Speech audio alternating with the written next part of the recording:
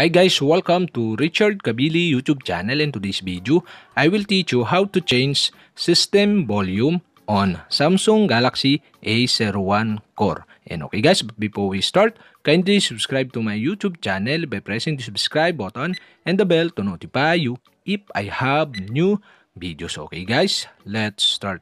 So okay guys, all you have to do is go to setting in your Samsung Galaxy A01 Core and settings. Go to sounds and vibration. Okay, tap this. And sounds and vibration, you can see the volume. Okay, tap the volume. And volume, you can see this system adjustment. And okay guys, you'll have to do to change the system volume is you can adjust the volume adjustment to the left to lower this system volume. And okay guys, you can adjust to the right to hide the system volume. And okay guys, that's it. We have successfully changed the system volume on Samsung Galaxy A01 Core. And okay guys, if you have a question, kindly comment below.